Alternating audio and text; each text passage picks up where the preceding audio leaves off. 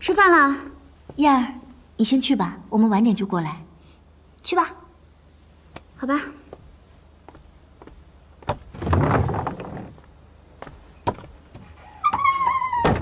走。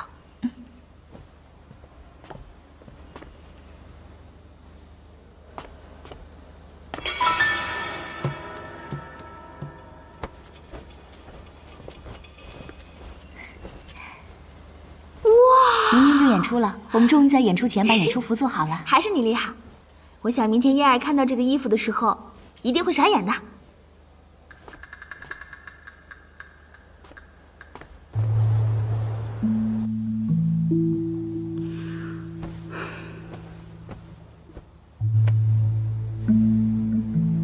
不，我可不要做什么破抹布。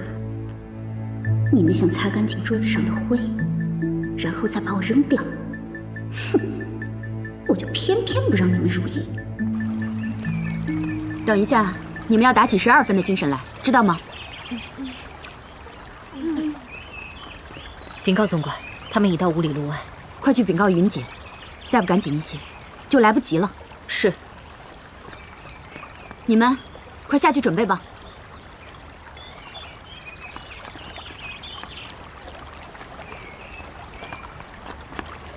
燕儿，我们赶紧去做准备吧。我就穿这件就好了，我不去了。哎，那怎么行？走，我不去了。走。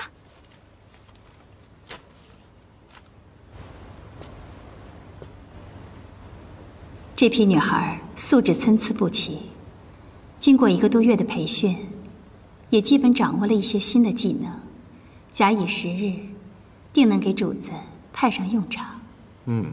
好，那就开始吧。是。干嘛呀？这是。闭眼睛，闭上干嘛？快点把眼睛闭上啊！好吧。不许睁开啊！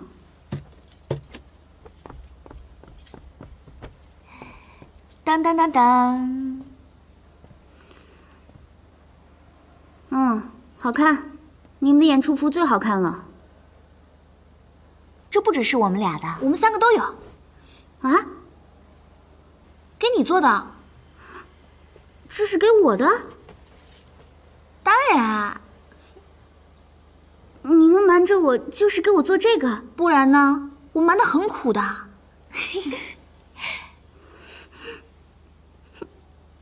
感动了吧？幸福吧？开心吧？哭吧？别控制。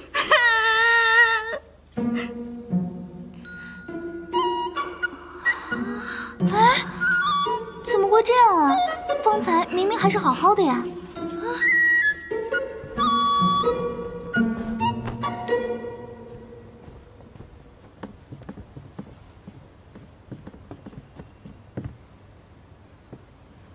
主子，您这次是否对他们的表演不满意？这就是你每天训练这帮女孩的礼仪舞蹈，皇上早就看腻了。本宫想知道祭月台建了那么久了，这些姑娘受到的是什么样的培训？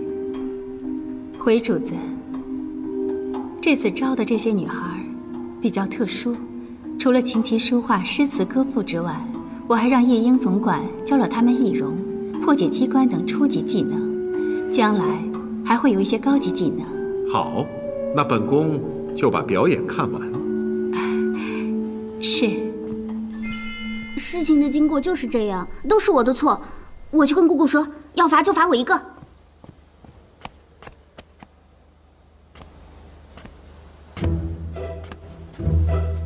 你们不能原谅我吗？不可能！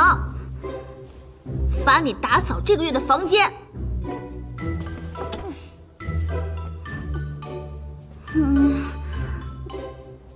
那雪儿姐，你呢？我没有不原谅你，只是这次我们失去了很好的机会。都怪我，对不起。可是，那现在怎么办呀？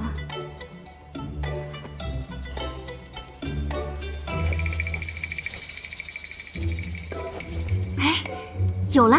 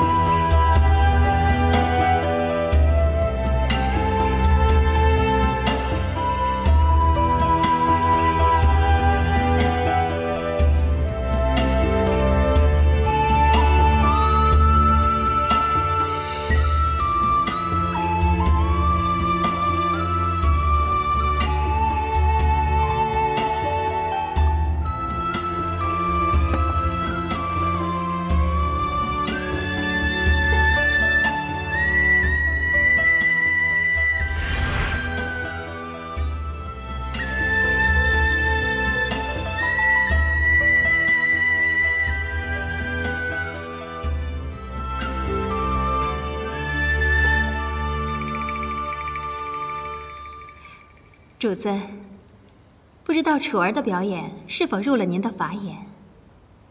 从她的年龄上看，怎么也想不到她会用本宫家乡的民谣编一曲舞蹈来讨好本宫。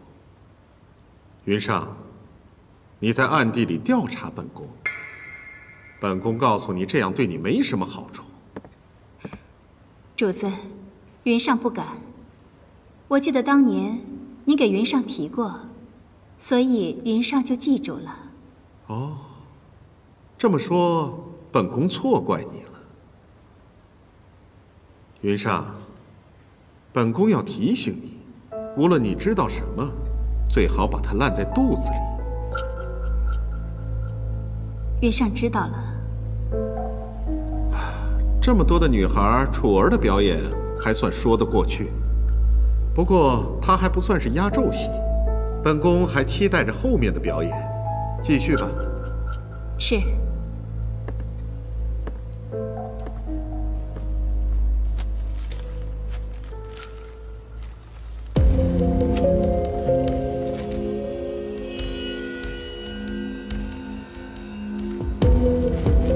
云上，这个女孩可在刚才跳舞的里面。主子，这个女孩不在刚才跳舞的女孩里，您觉得她像吗？像，简直是太像。主子，下一个节目就是他们的。好。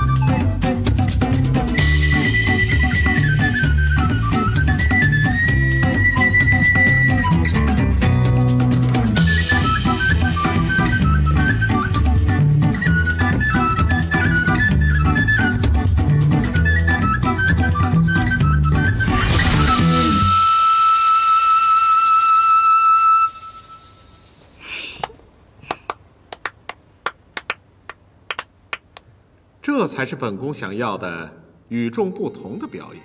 原来祭月台的大人物是他。啊，怎么了？哦，看什么呢？没事，可能是我看错人了。行了，你们都站好。主子，这个是雪儿。参见大人。这个是燕儿。见过大人。主子，这个就是画像上的凤儿。见过大人。像，实在是太像了。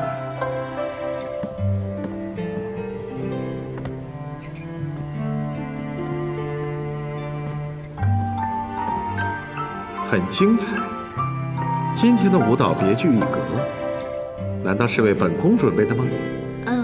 回大人的话，这个舞是我们几个平时自娱自乐的。你是一个幸运的女孩，这是天意。来人，赏银50两。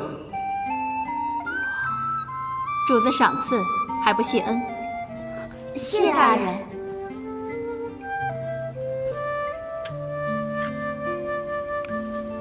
拿着，以后要好好替本宫做事，本宫不会亏待你。谢公公赏赐。好，今天就到这儿吧。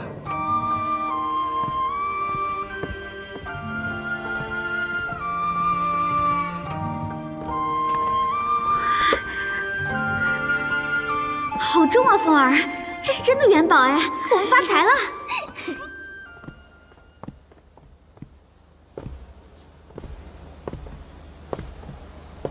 你们下去吧。是。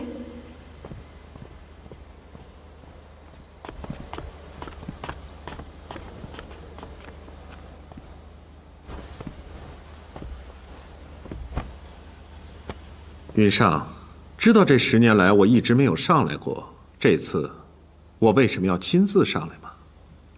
云上不知，请主子明示。因为这次的事情十分的机密，不能让第3个人知道，更不能飞鸽传书，所以本宫亲自上了祭月台。主子，是不是宫里发生了很大的变故？别看表面上太后娘娘和晋王平静如水，可是他们背后里形成了2大势力。现在太后娘娘掌握着后宫，为了以防以后发生其他的变故，本宫深深地感觉到后宫的内援不足，本宫决定要启用祭月台的力量。您要这批新来的女孩进入后宫？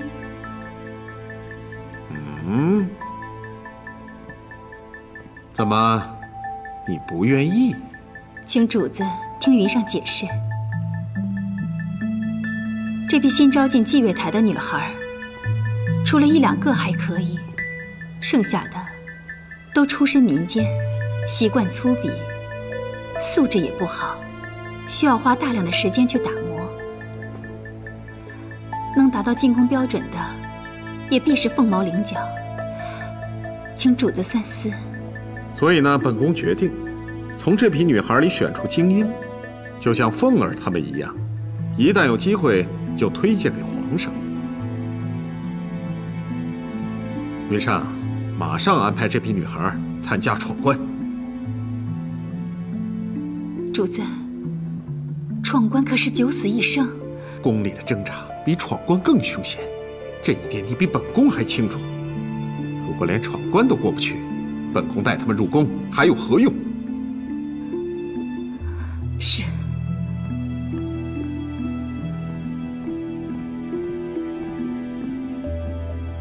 云姐，主子他走了。主子对这次表演非常满意。夜莺，辛苦了。主子指示，这批新来的女孩还要继续训练，但是她们要进行一次闯关，选出来的人才，主子有大用。闯关？祭月台成立以来，闯关只进行过1次，初试阶段淘汰率超过50%，进入竞赛阶段死亡率超过90%。他们只培训了1个多月，怕是……我何尝不知啊？可是这是主子的命令。主子，他不是对凤儿他们几个的表演很满意吗？而且对凤儿还青睐有加，为何要将他们推向死亡抉择？难道这就是主子说的奖励吗？主子自己有自己的安排，就别多问了。明天一早，通知所有女孩在飞云殿集合。我亲自宣布这件事。是。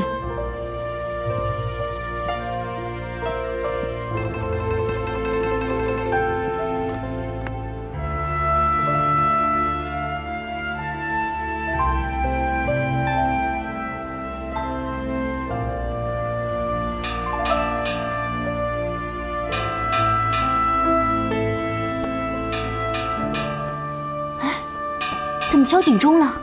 是不是又有大人物要来啊？凤儿，快起床了！燕儿，你们2个快起来！燕儿，快醒醒！快醒醒，一会儿来不及了。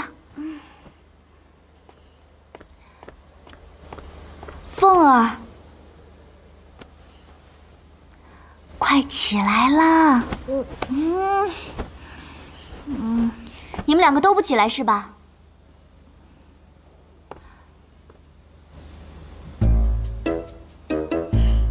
别怪我对你们不客气了。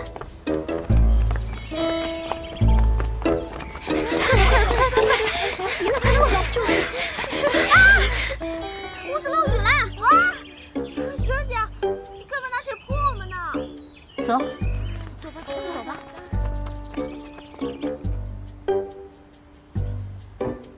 今天召集大家来，是有一个特别重要的事情，要给大家宣布。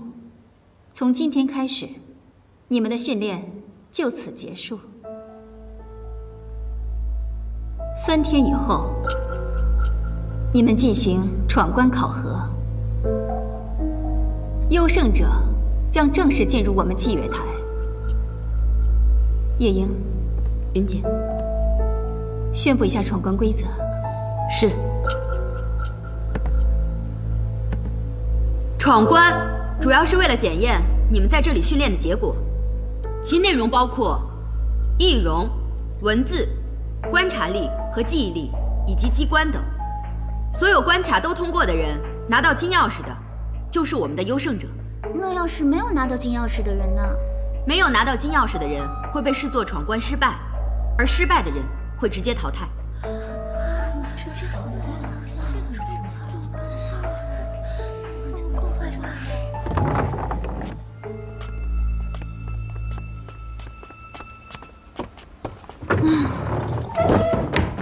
再过3天我们就要闯关了，我想我肯定胜不了的。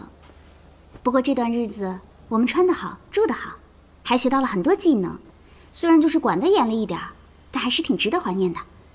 凤儿，你有把握吗？我怎么可能会有把握嘛？我觉得这里面最有胜算的就是楚儿。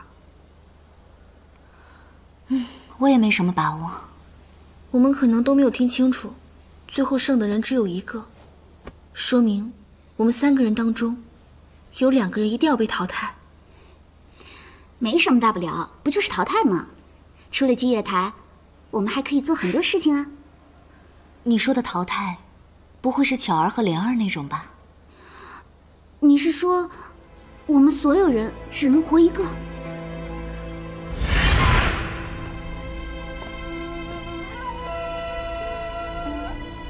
莲儿、巧儿，我想应该是吧。那完了，那我岂不是要死定了？你们还记得吗？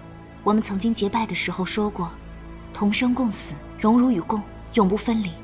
你们现在还是这么想的吗？当然。我们3个人的优点和缺点都不相同，如果想单独闯关，希望肯定不大。那怎么办？我们去找姑姑。走。走。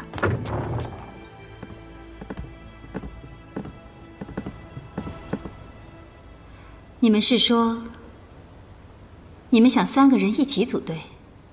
是的，姑姑，我们请求一起闯关。这不公平。别人都是1个人闯关，面对所有难题，你们是3个人一起闯关，性质就变了。除非你们3个人任何1个人失败，就证明你们3个人的闯关全部失败。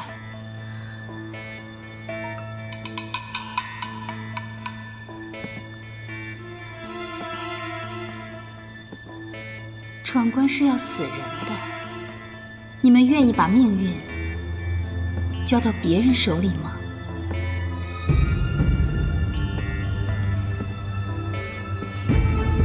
我们愿意。回答的倒挺整齐的呀。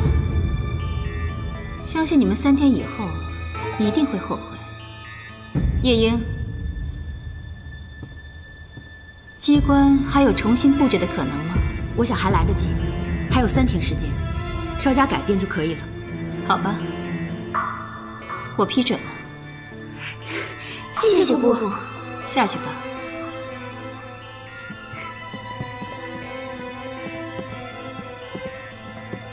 云姐，刚刚为什么要答应他们3个？我赌我对他们的判断。可万一……没有万一，你把工作做周全了。是。公平起见，通知闯关的所有女孩都可以自由组队。我看也是白费劲，在祭月台里面已经找不到像他们3个这样好的能穿1条裤子的了。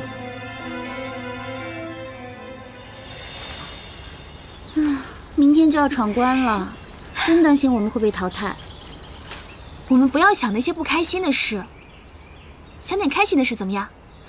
例如，如果我们3个闯关成功的话，将来你们2个离开祭月台想做些什么？我要先大睡几天，补补觉，然后再到京城吃好吃的，再听曲看戏，好好玩几天。没出息。你就有出息啦。凤儿，你有什么打算？我当然是继续找我的小满哥哥呀。那你知道他在哪儿吗？我不知道他在哪儿，但我知道他就在我身边。无论如何，我都会找到他。你跟你的小满哥哥定亲了吗？雪儿，小满哥是我亲人，我们两个失散很多年了，所以无论如何我都要找到他。那就好，不然你以后看到大眼贼，那可就尴尬了。大眼贼，关他什么事儿？你都不知道吗？你每天睡觉的时候，嘴里都会念着大眼贼的名字。不可能，我睡觉从来不做梦的。真的，我都听到过。大眼贼，大眼贼，大眼贼，大眼贼。好啦。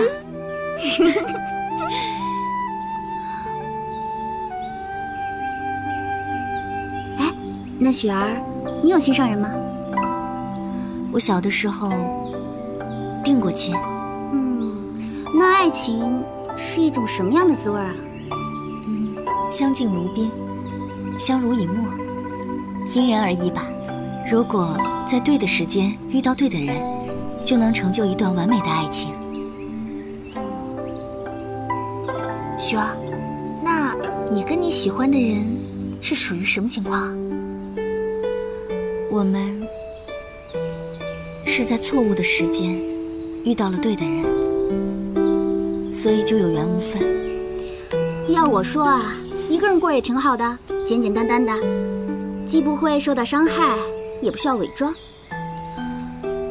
雪儿需要的爱情是相敬如宾，相濡以沫。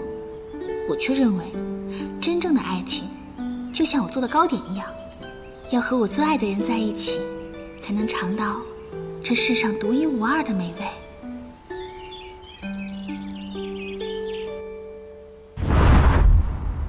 现在闯关正式开始。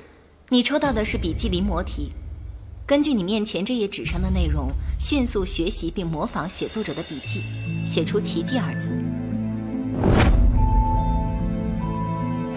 念，杜甫能动。错，下一个。念，勤能补拙。过。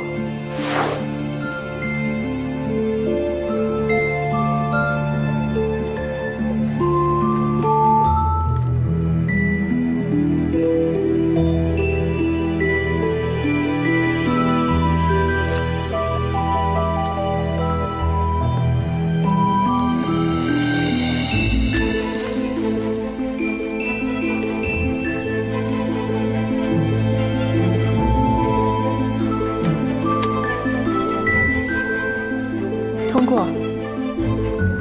启禀刘公公，太后召见，要您速去慈宁宫。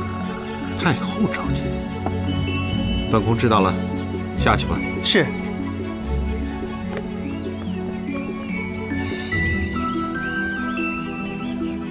念出这里的3个：饕餮、功夫、睚眦。过。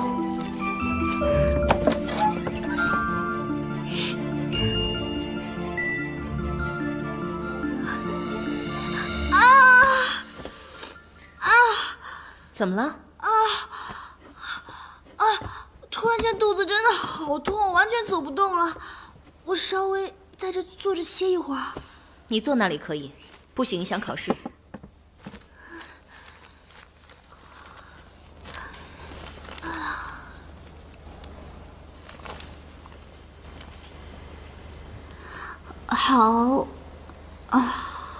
好狗边上飘。错。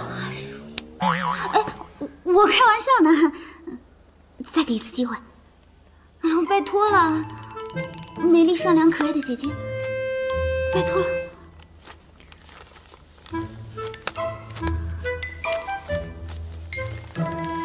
念出任意3个。这个我认识，貔貅，长得丑不拉几的那个。对，再念对2个就对了。背。错。背。下一个。哎呦，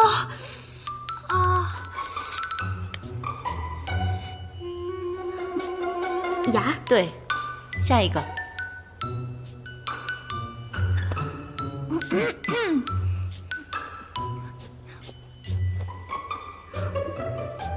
功夫。过。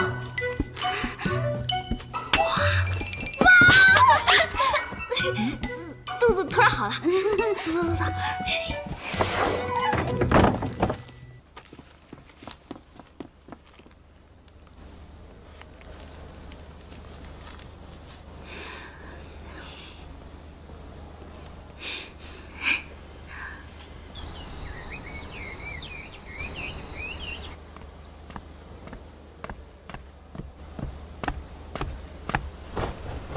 刘默参见太后娘娘。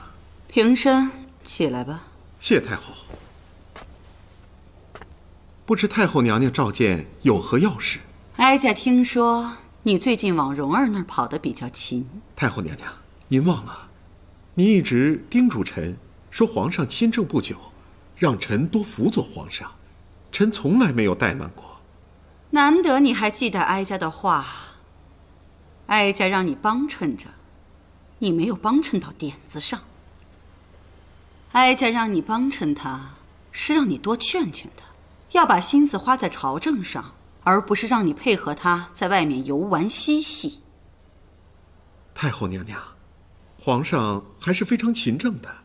他虽然不在皇宫里，可是大臣们的奏折，他每天都在批阅处理，从来没有积压过。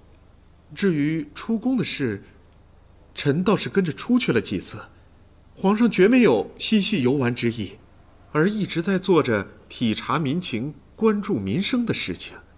皇上如此亲政，臣怎敢不全力支持？太后娘娘，臣绝没有献媚蛊惑之意，还请太后娘娘明察。也罢，刘默，你能有今天的位子，就全靠你一张能够颠倒黑白的嘴。太后娘娘误会了，臣不敢当啊。误会？你以为哀家不了解你吗？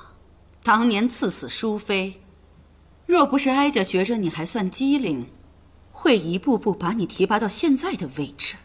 太后娘娘的恩情，刘默没齿难忘。你记得就好。你们都下去吧。是。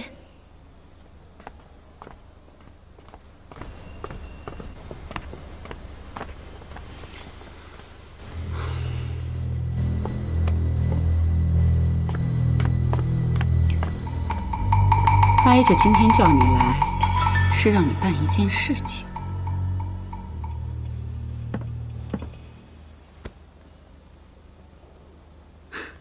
这什么时候易容成我的样子，成了祭月台的必修课了？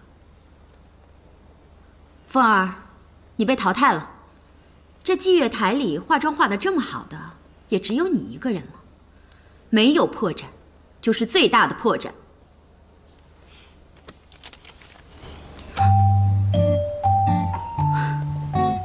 好算计，这妆是凤儿给你画的，好吧，你通过了。谢谢夜莺总管。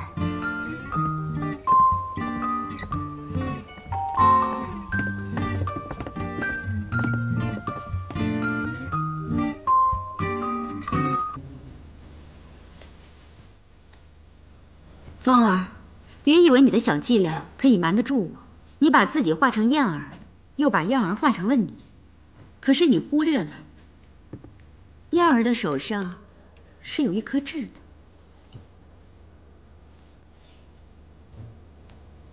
你们两个被淘汰了。英姐，我是凤儿。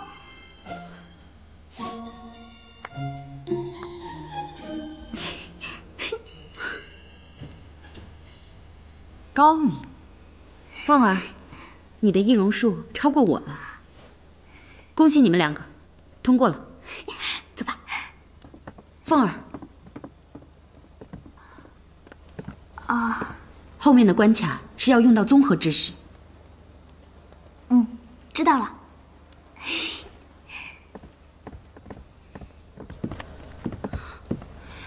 凤儿他们几个都过关了，真是越来越过分了，连云姐的样子都敢易容，看我不把你的脸撕下来！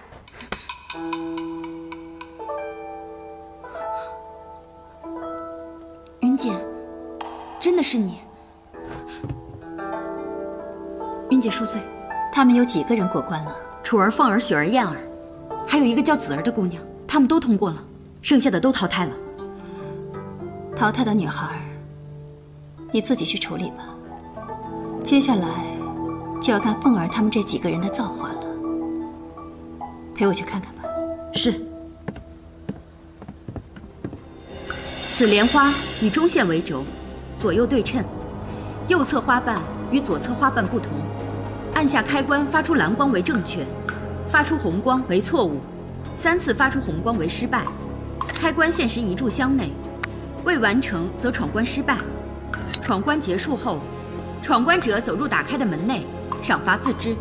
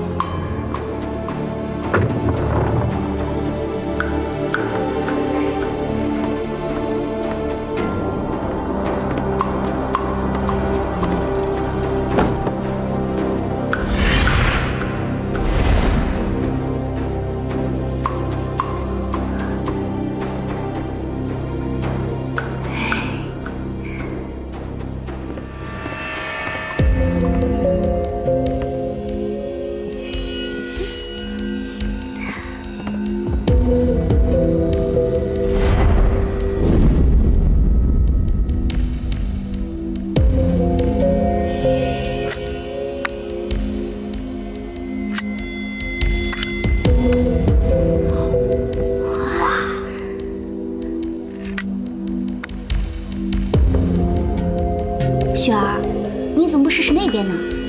有的时候我们需要反向思维。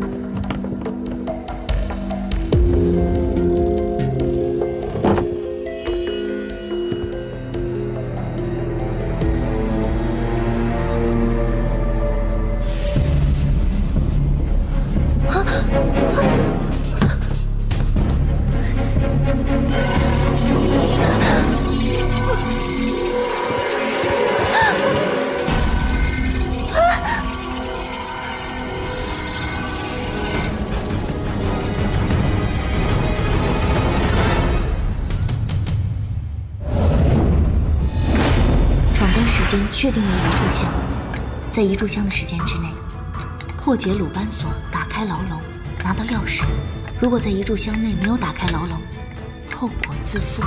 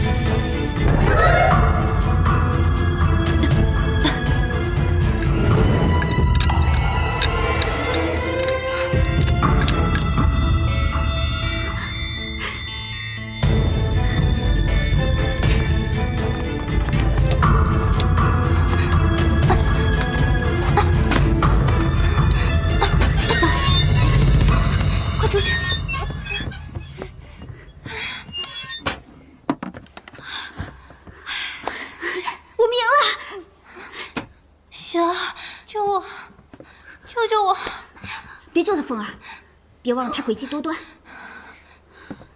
他就一个人，我们3个人呢，还怕他不成？钥匙拿来。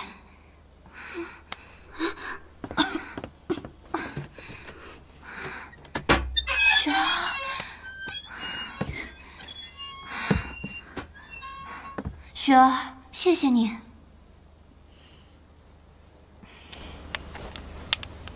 这是我捡的玉佩。我的玉佩怎么会在你这儿？被我捡到了，一直没有还给你。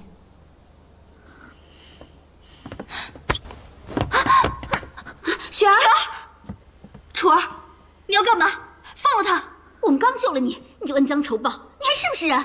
说得好，你们救了我，你们知道祭月台的淘汰制度，你们这一刻救了我，下一刻我还得死，索性救得彻底一点，把金钥匙给我。不能给他，你们快走！快点！我的耐心是有限的，我数3个数，1、2。行了吧？你们2个进笼子里，快点儿！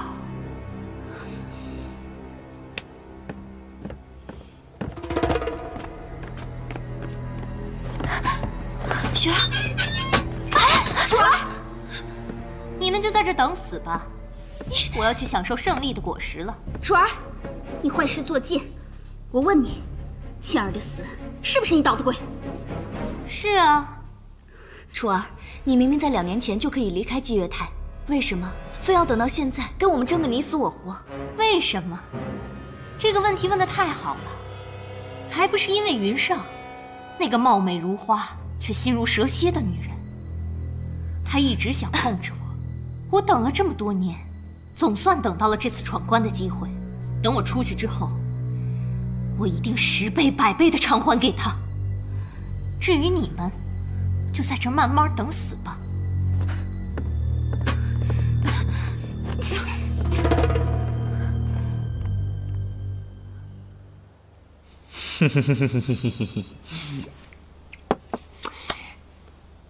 朕有一件事情想找你帮忙。哎，别这样啊！你也知道太后啊，她不让人出府，还派了宫女时常来检查朕。皇上，你想要做什么？你呢，穿朕的衣服到正殿那儿假扮朕。啊，不过你不用害怕啊，朕已经吩咐了所有人不许进入正殿。那宫女呢，也顶多在殿门外多看2眼，然后你再保护了空大师的宝盒，怎么样？你要做什么？我当然是换上你的衣服喽。去微服私访，体察民情。皇上，这样的话太危险了，万一被发现了，肯定会穿帮的。是不是兄弟？是不是兄弟？是兄弟给个痛快话。皇上，就算我们是兄弟，你也不能专门坑兄弟吧？好吧，不过我也有一个条件。学会讨价还价了。哼，说吧。天黑之前，一定要回来。好，答应你。走走。走啊！别傻站着，赶紧走啊！参见督主。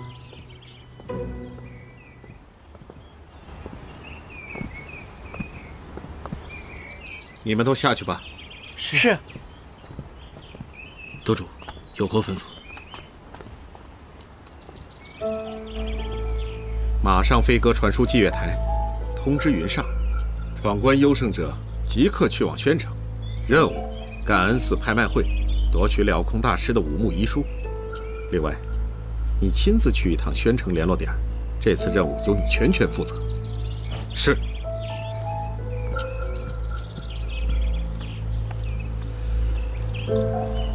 树欲静而风不止。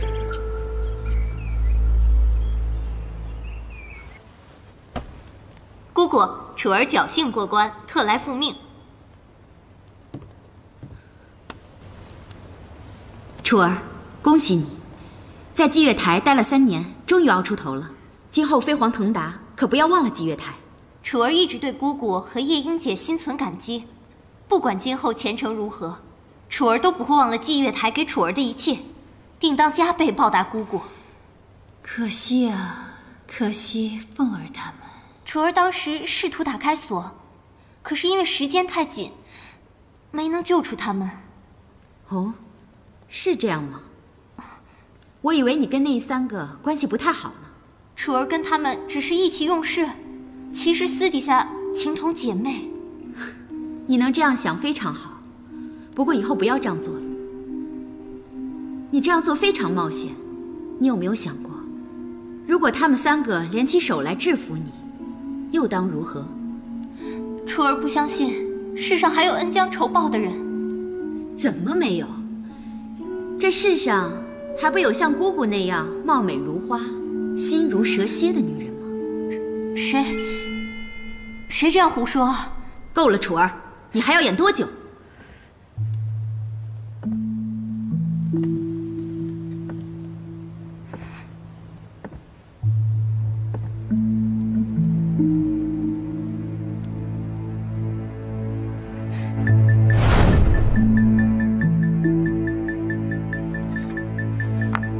这个问题问得太好了，还不是因为云上那个貌美如花却心如毒蝎的女人，她一直想控制我。我等了这么多年，总算等到了这次闯关的机会。等我出去之后，我一定10倍、100倍的偿还给她。起来吧。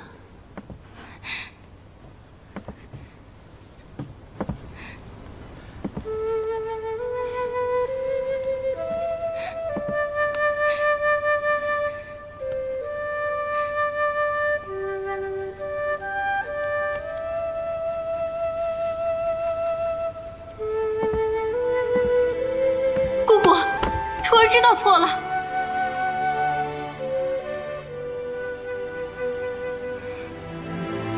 你陷害自己的姐妹，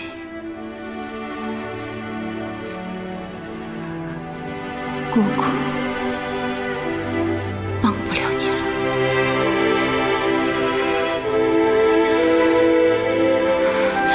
姑姑，楚儿，你可知罪？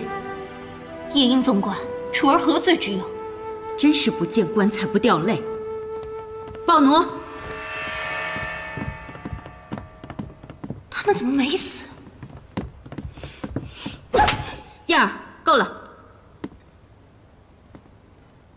楚儿，祭月台教会了你很多技能，也容忍你们勾心斗角，相互竞争，这是为了锻炼出生存能力。可祭月台从未教过你陷害自己人呢。可是为什么？为什么3年了，你们还不让我离开这儿？你们一直在利用我，根本就没有打算让我离开祭月台，对吧？不错，云锦和我是不想让你走。你终于承认了。我不想你离开，是因为我们知道你的能力不足以支撑你的野心。到现在你还在狡辩。楚儿明白了。楚儿，你住嘴！你不知道，姑姑留下你是想将你培养成她的接班人。可是你太心急了。为什么？为什么现在才告诉我？楚儿知道错了。夜莺姐姐，你求求姑姑，让她放了我吧！求求夜莺姐姐，你帮帮我吧！楚儿一定好好听话，求求你了！太晚了，楚儿。暴奴，将楚儿带下去。夜莺姐，夜莺姐，夜莺姐！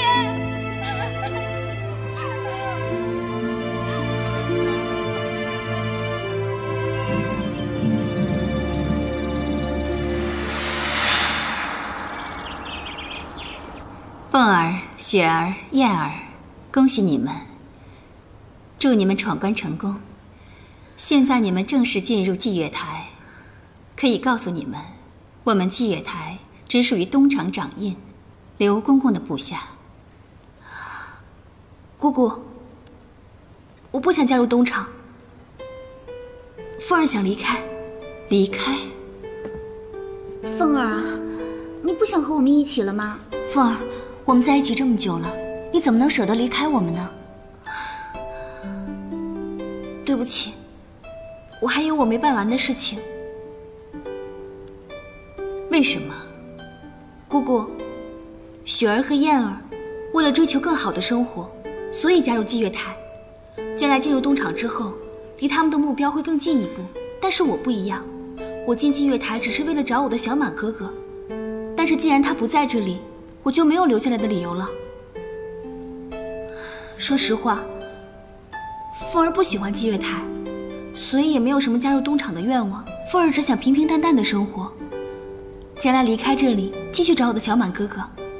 姑姑这段时间对我的教育，给了我那么多的本领，将来有机会，定将涌泉相报。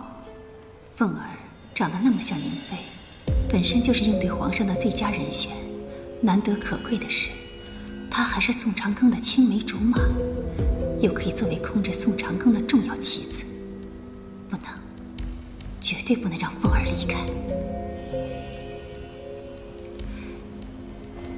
凤儿，你的事情在来的时候，月英总管已经给我说过了。可是，如果这个事情在闯关之前和姑姑说，姑姑还能帮得到你。现在，姑姑真的是无能为力了，因为你已经进入了东厂的花名册。姑姑，你神通广大，帮凤儿想个办法好不好？凤儿，你现在离开，肯定是不行的，因为接下来你们3个人会去执行一个任务，就像这次闯关一样。如果你离开了，雪儿和燕儿有可能九死一生，你想想吧。要不这样，姑姑答应你，在适当的时候，姑姑一定和上面的人说，姑姑想办法帮你一把，好吗？一言为定。云姐，时间紧迫，我先带着他们去宣布任务。赶紧带他们去吧。是。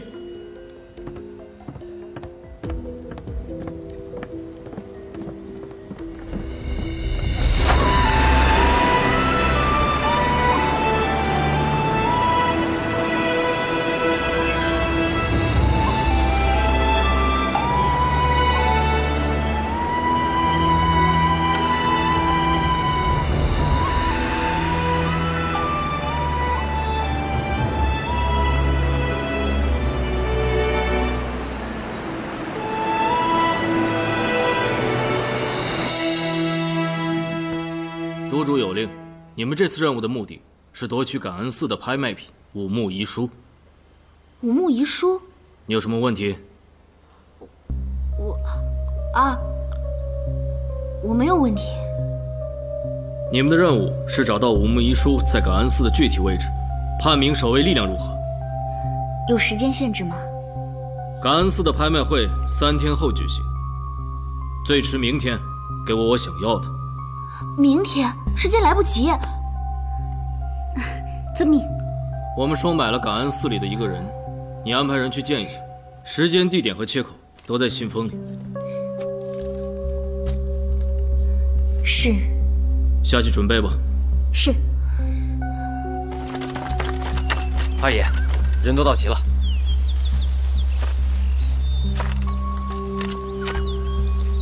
这次招你们来宣城，只为了一件事：夺取五木遗书。不知这五木遗书现在在什么地方？感恩寺，了空法师的手里。你们只有3天时间，也就是在感恩寺拍卖会之前，把东西交给我。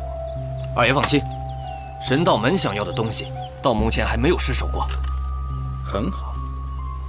不过我要提醒你们，如果拿不到五木遗书，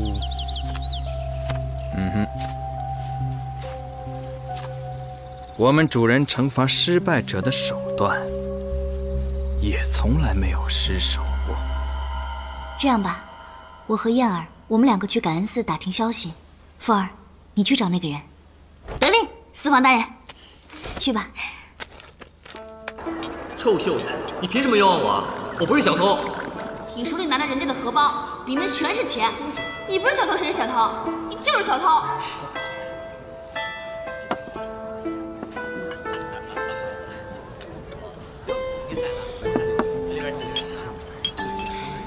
小二，结账。无木遗书是父亲的遗物，为何会在宣城出现？小满哥哥如果知道了，会不会来？找到小满哥哥，就能知道当年父亲遇害的真相了。1个多月了，不知道为什么，梦见了6次小满哥哥，却梦见了15次大眼贼。可能是我心里有愧吧，冤枉了人家，不知道还能不能再遇到。你大眼贼，臭秀才！哼，怎么了？是不是害怕我了？最近都不敢露面了。怕？这世上还真有不少让我害怕的东西，但是嘛，不包括你。哎，说话要知道分寸啊！我可不是东西。我知道。开个玩笑，上一次小弟多有得罪，还望见谅。看你承认错误的态度这么好，本公子就原谅你了。来，坐吧。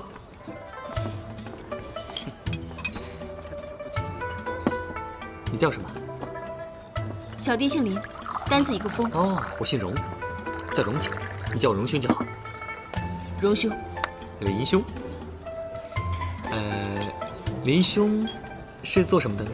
哦，小弟随伯父经商，荣兄呢？小官。那应该是荣大人。哦，不敢，只是个小小的芝麻官，怎么能称呼大人呢？林兄今天是一个人还是？哦，今天约了人了。哦，约了人。不知荣兄明日可否有空？林兄是什么意思？小弟明日午时想在德月楼设一个道歉宴，还望荣兄能够赏脸。赔罪啊，赔罪就免了。不过，如果请喝酒的话，我是一定会去的。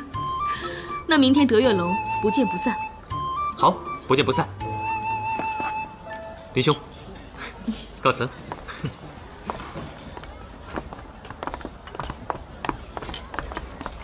小二，上酒。好嘞。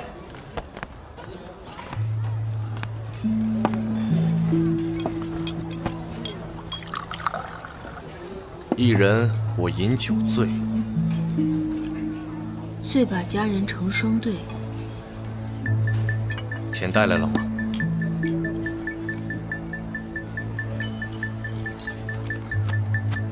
信封里。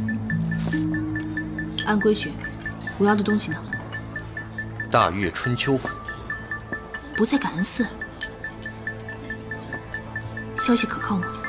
专职负责守卫的那个锦衣卫是宋长庚，你们可以从这方面入手。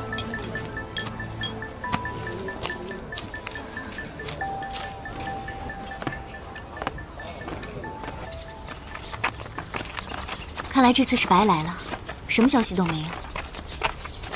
你说凤儿会得到什么消息啊？对不起，姑娘。你这人怎么走路的？这么不小心啊？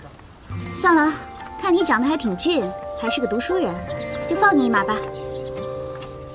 燕儿，我和周公子有些话要说，你在旁边等我一下。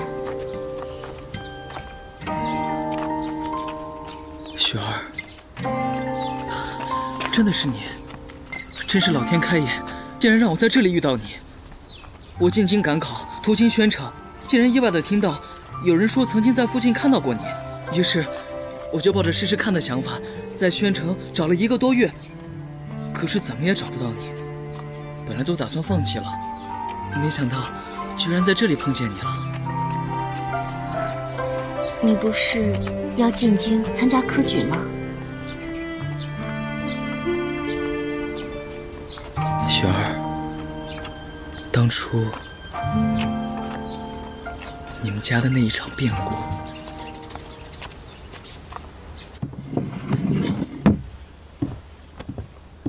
凤儿，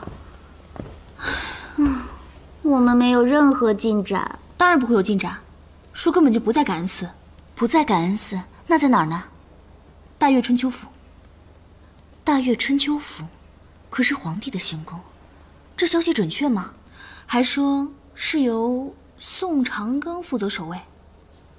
那里的守卫可比感恩寺严多了，这下怎么办？没关系，荣大人就在那儿当差，我打算通过他打听书的下落。哎，等等，凤儿，荣大人是谁啊？就是大眼贼。难怪呢，我们两个累得要死要活的去打探消息，没想到你去会情郎了。不是什么情郎不情郎的，哪有？这里就我一个人没有会情郎好吗？哎，等一下，就你一个没。雪儿会情郎了？我哪有？说情郎长什么样？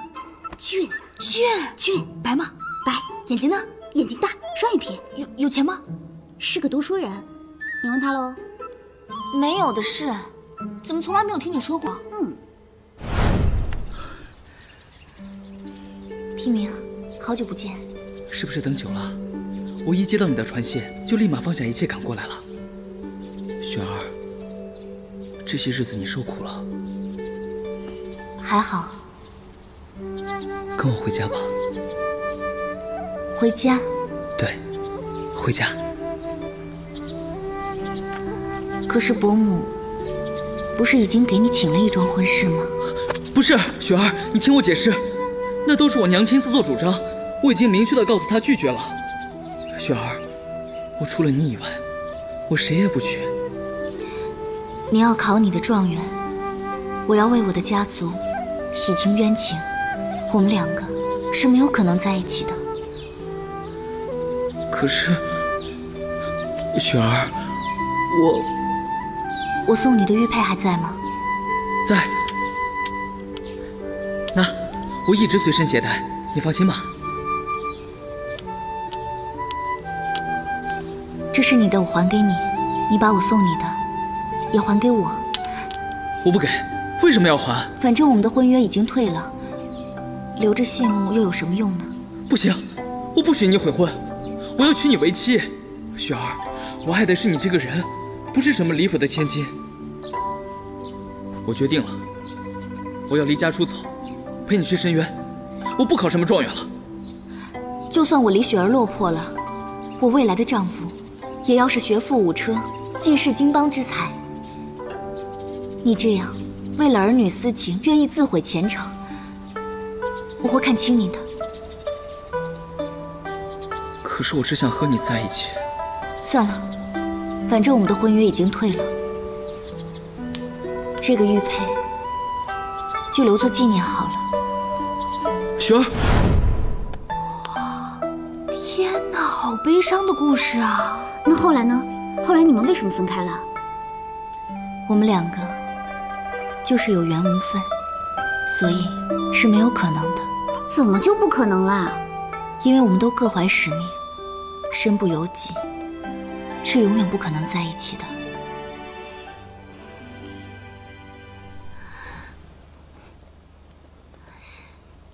那什么，凤儿，你说说你的计划呗。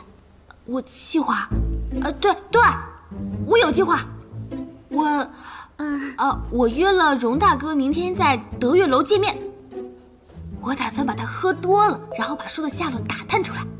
荣大哥在那当差，肯定没有问题。就你那酒量，没等人家喝醉呢，你先倒下了。山人自有妙计。累死我了！什么妙计啊？哎，凤儿，你跟我说说，你有什么妙计？妙计，就是有妙计。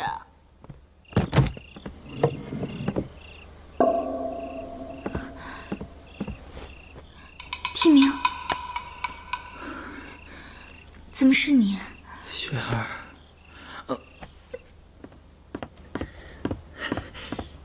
什么事儿？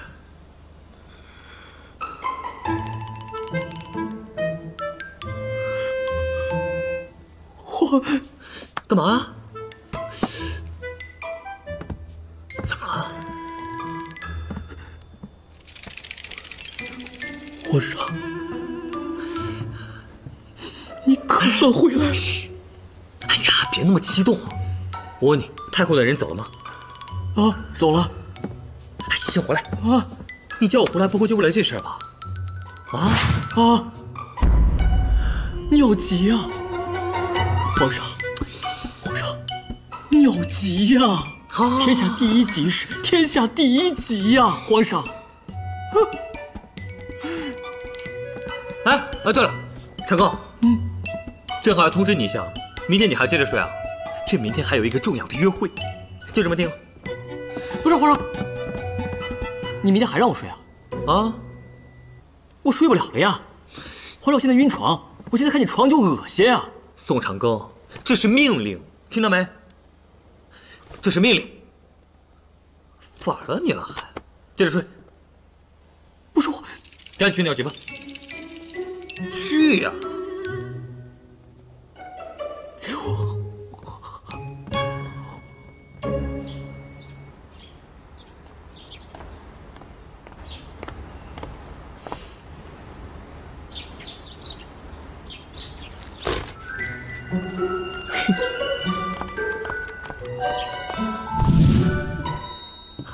贤弟，荣兄，承蒙赏光，小弟恭候多时。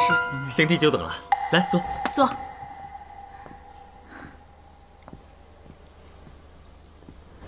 凤儿她去哪儿了？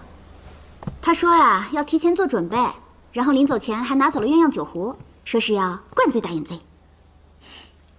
看来呀，她是想把在祭月台学到的本事全都用上。那我们就等她的好消息吧。贤弟，这是？小弟打算今日与荣兄不醉不归。好啊。前些日子呢，小弟多有得罪，还望荣兄海涵。哎呀，这样我先自罚3杯。哎，为兄陪你。来。来。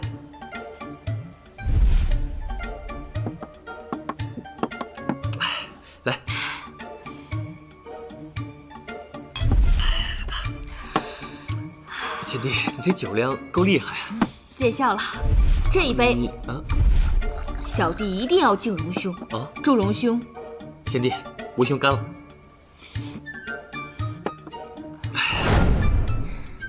先吃药丸，就不怕喝不过他。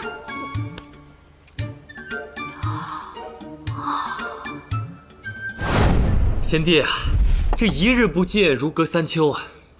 来，为兄先敬你一杯，来。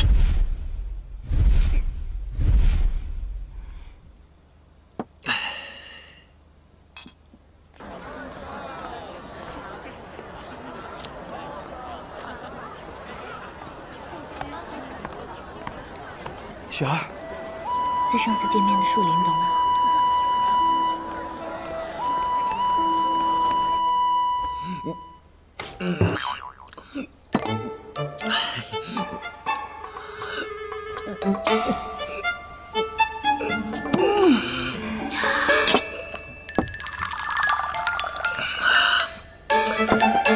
小弟认识荣兄这么久了，还不知道荣兄官为何职。小官儿，不足挂齿。低调，谦卑。来，敬佩。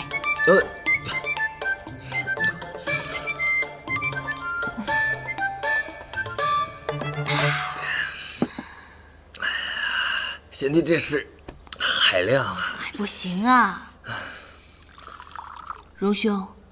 不知你在大岳春秋府，可曾听过一本书，叫什么5、6、7什么？贤弟啊，那叫《武穆遗书》。没错，就是这本书。对。不瞒你说，小弟昨日听到一帮贼人说要去偷这本书，小弟就觉得这事儿一定要跟你说一下。贤弟大可放心。为兄已经把那本书藏好了，那可是了空长老亲自拿来的，千叮万嘱让为兄藏好，为兄已经藏好了，贤弟放心。放心。藏哪儿了？藏哪儿了？藏哪儿了？为兄怎么可以说呢？为兄不可以跟任何人说的。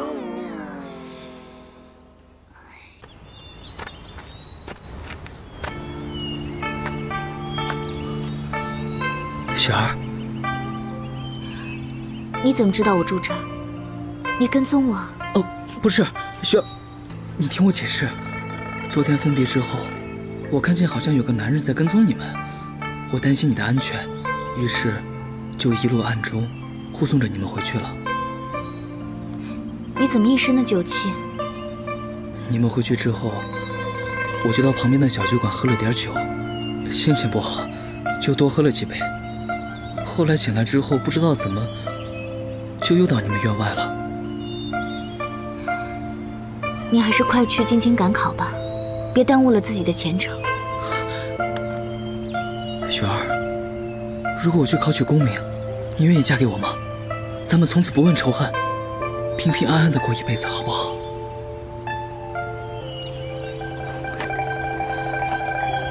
我是一个已经死过一次的人，我的家人不在了，我们也不会有任何的未来。我希望你能了解我的心思。我现在唯一想做的事情，就是替我的父帅和10万玄甲军复仇。我可以考取功名，等我当了御史，我一定翻平此案。你想得太简单了。你知道本朝进士想要当上御史，要熬多少年吗？等你成了御史，到时候与此案有关的人也都死光了。到时候我们又找谁来报仇呢？来，干，可不能跟别人说。那可不是。哎，我说到哪儿了？说那本书藏那个……为兄怎么可能傻到跟别人说？哎，我把武穆遗书藏到那个大岳春秋府那个密室里边去了。为兄可能吗？为兄有这么傻吗？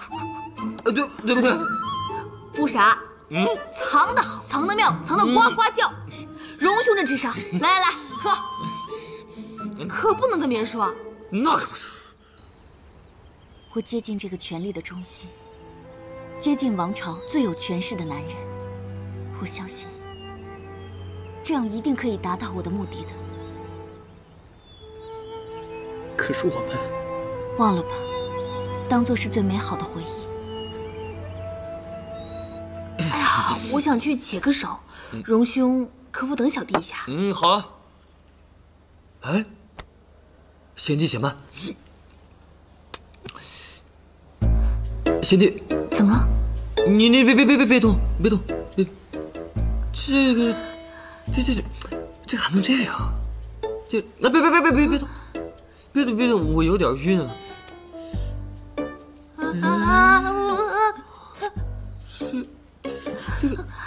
我听说这掉头发的，还没听说掉胡子的。脱发有点严重。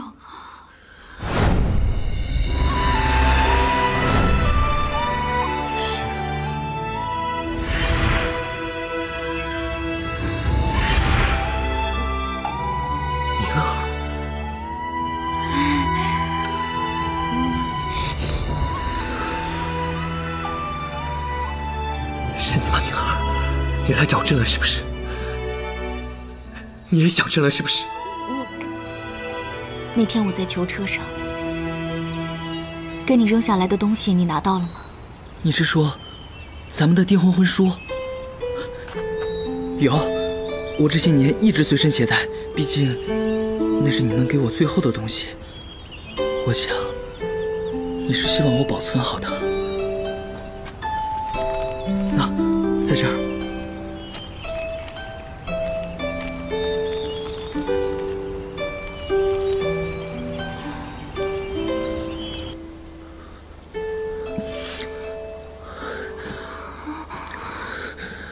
干嘛？你要干嘛？宁儿，别走！宁儿，别走！宁儿，别走！这好想你啊！宁儿，别走！不要！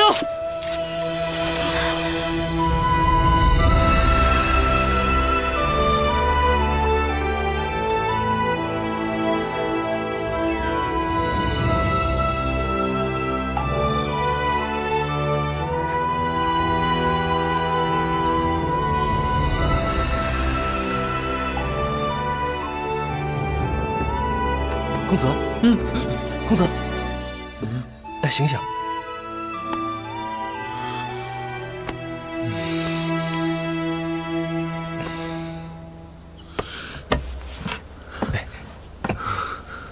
哎，刚才那位公子呢？啊，他临时有事儿，先走了。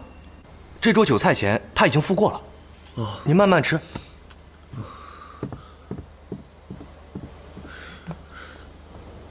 刚才发生什么事了？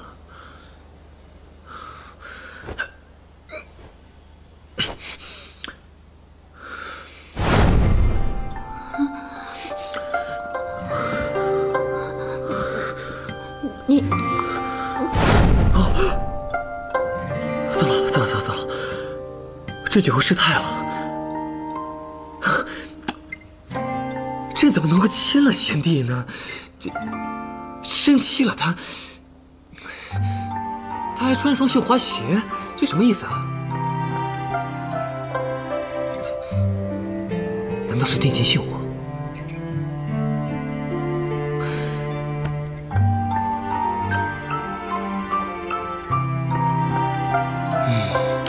估计是定情信我。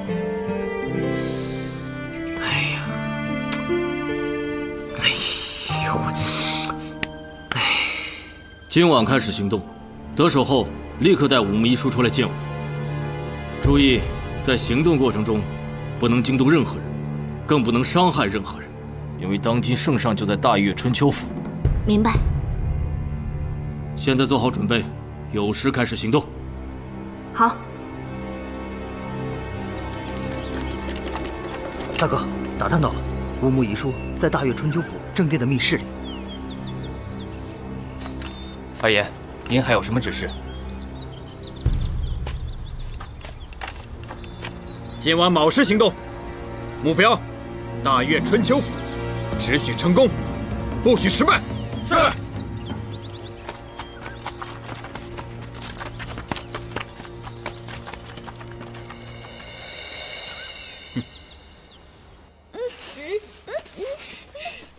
你们两个保证没有说假话吗？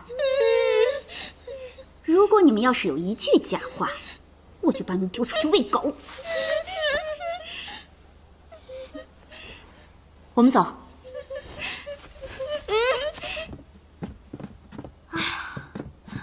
哎，我刚才厉不厉害？厉害个屁！没想到他们是慈宁宫太后派来的宫女来监视皇帝的。雪儿，你说他们说的是真的吗？刚才他们两个，我们是分开审讯的，应该没有问题。这就简单了，我们可以直接易容进入大岳春秋府。像你这种没有靠山的，且不说能不能做到御史，就算你有一天成为了御史，恐怕那个时候，与此案有关的人也都死光了。到时候我们又找谁来报仇？听说内务府要新招一批太监，你去吗？我可不去，太监那都是伺候人的，有什么钱？老弟，你说的不全对啊。比如当朝东厂掌印刘公公，那就是太监中的榜样。虽说不能和当朝首辅相提并论，但毕竟是皇帝身边的人呐。哎，老兄，我听你这么一说，你去报名得了。我可不去，我家3代单传，要是我进宫了，那老马家不是要绝后了吗？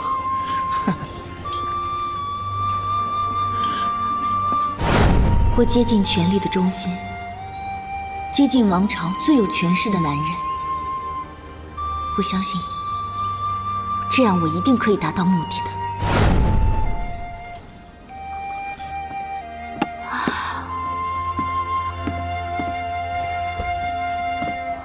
还有1个时辰就要行动了，你怎么不多睡会儿？睡不着，你呢？我也是。你为什么要拒绝周提明啊？挺好的嘛。我要走的路是一条非常危险的路，和我在一起，也只会连累了他。是啊，自从进入祭月台之后，我们经历了太多次的生死离别，有的时候真希望这就是一场梦。一觉起来，我还在灵山自己的床上，武师娘揪着我的耳垂说：“你赶紧给我起来，给我做糕点。”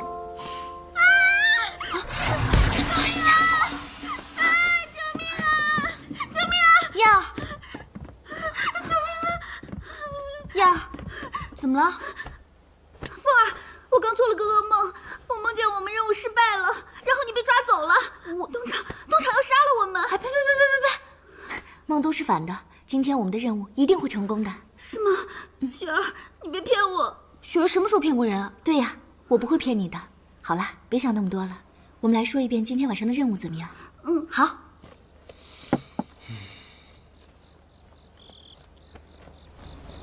皇上。少喝点酒，酒喝多了伤肝。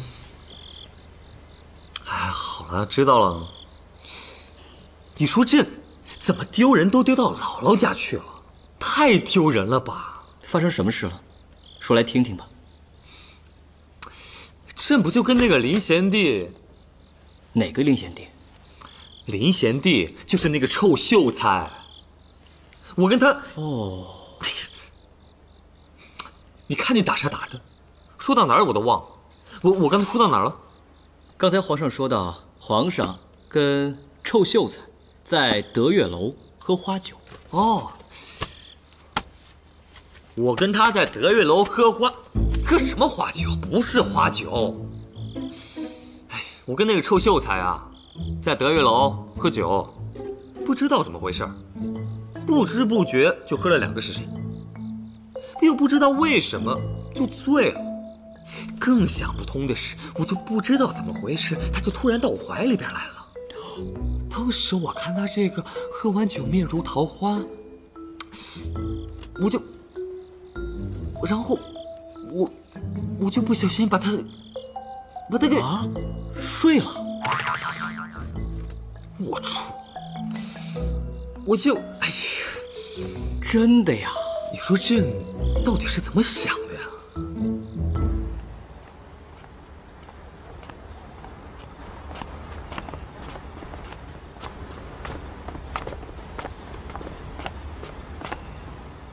你们不是傍晚才出去的吗？怎么又回来了？这不，宫里又新进了一批新鲜的蘑菇嘛。然后太后娘娘让我们回来，晚上熬粥，明天一早给皇上送过去呢。你也是蛮辛苦的。那可不，来回奔波不说，还得连夜熬粥。进去吧。站住！这位姑娘看起来面生得很，新来的？啊，这位姑娘是我们御膳房的厨娘，太后特意要过来帮助我们的呢。不好意思，例行公事，把腰牌给我看一下。哦。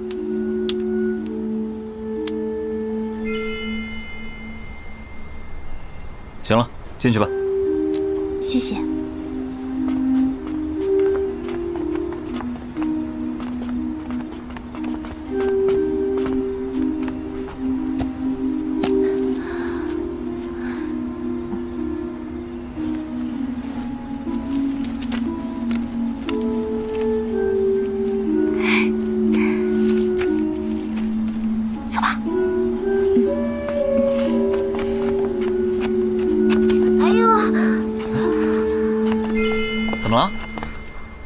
需要我们帮忙吗？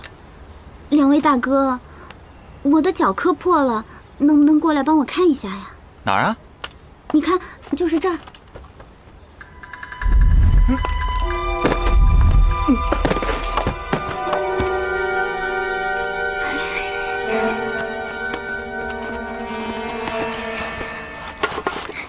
不会呀！你跟了朕这么长时间，应该从来没见过朕。你跑那么远干嘛？过来！皇上，我现在很郑重地告诉你，我宋长庚不喜欢男人。我也不喜欢男人。你误会了，还把手放下！你这还没跟你说清楚呢，你误会了啊！不是你想象中的那样的，这只是不小心亲了这个林贤弟这一下。天哪！皇上，你亲了一个男人。我是不小心。皇上，你身为一国之君，英俊潇洒、风流倜傥、多愁善感、温柔体贴，你怎么可以随随便便不小心亲了一个男人呢？宋长庚啊，宋长庚，我真的是没办法再跟你沟通了。这已经说过了，重点在哪儿？重点是在这不小心，不小心。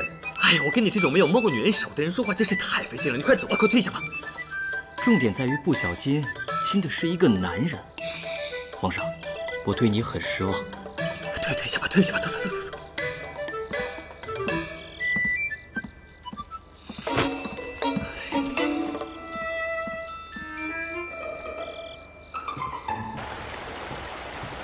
哟，李嬷嬷，这么晚还没睡啊？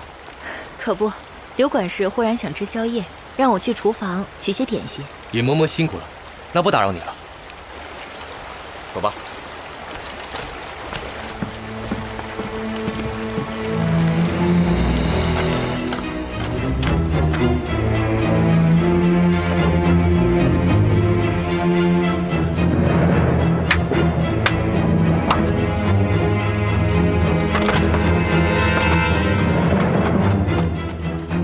你们迟到了。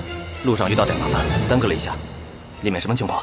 长庚进入正殿，待了一会儿就离开，暂时没发现其他人。带我们进去。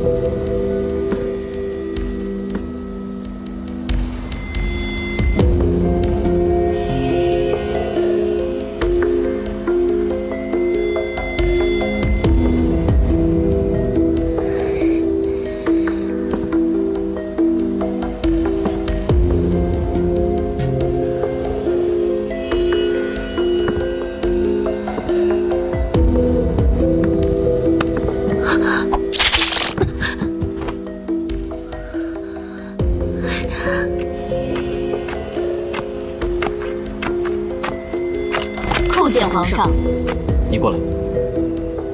是皇上。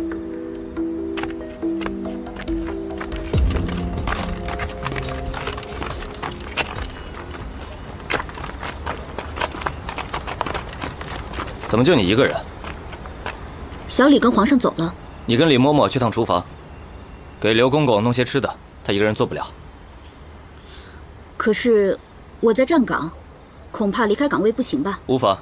你尽管去，我会让我的手下替你站岗。赶紧去，刘公公发火了，谁都担不了。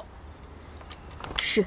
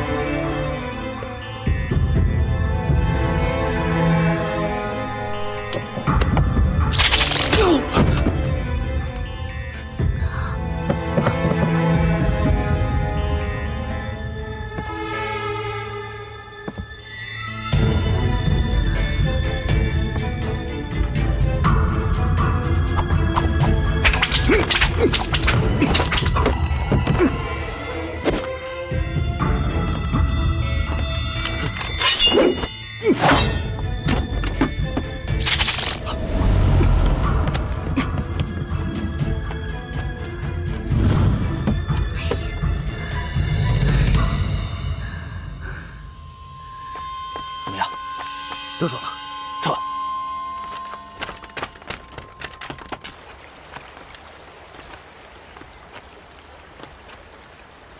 那边有一棵薄荷，咱们把它摘下来，我要把它放到柳公公的汤里。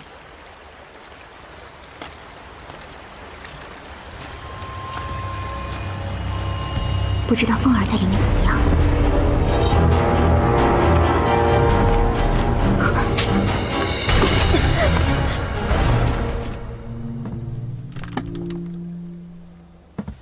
把这些衣服送到寝宫。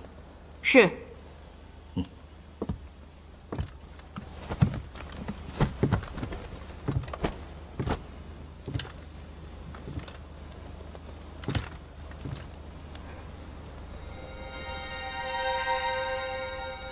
雪儿，你进祭月台，不就是等这个在皇上面前申冤的机会吗？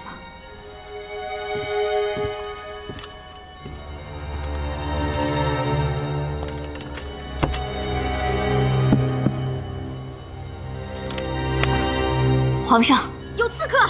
有刺客！抓刺客！有刺客！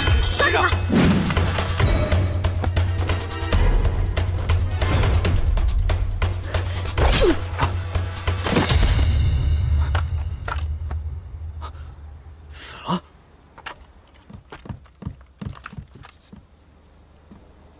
你为什么还不走？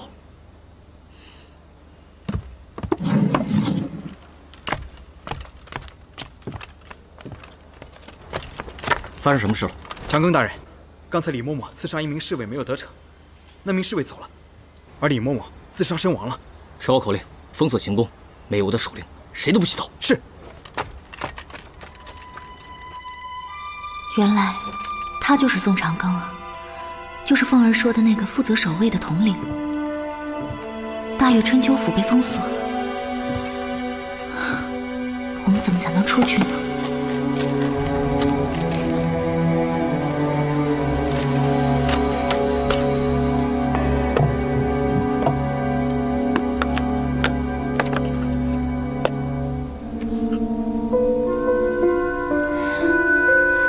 好像这林贤弟也提起了这本武穆遗书，朕倒想看看这本兵书到底有什么神奇，这么多人感兴趣。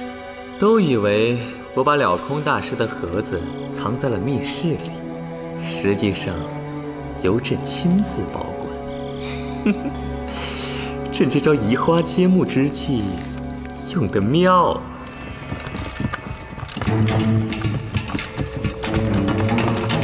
快！东西呢？你们去那边找。是。走。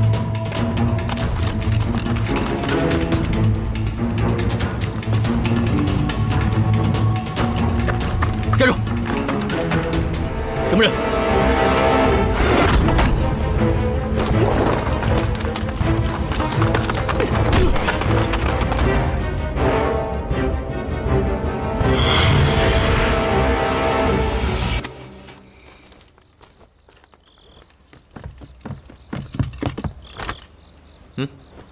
外面吵吵闹闹的，发生什么事了？回皇上，刚才有刺客闯入大岳春秋府，长庚大人已经带人去拦截，大人担心你的安危，特派我前来护驾。有刺客？朕知道了，你下去帮忙吧。是。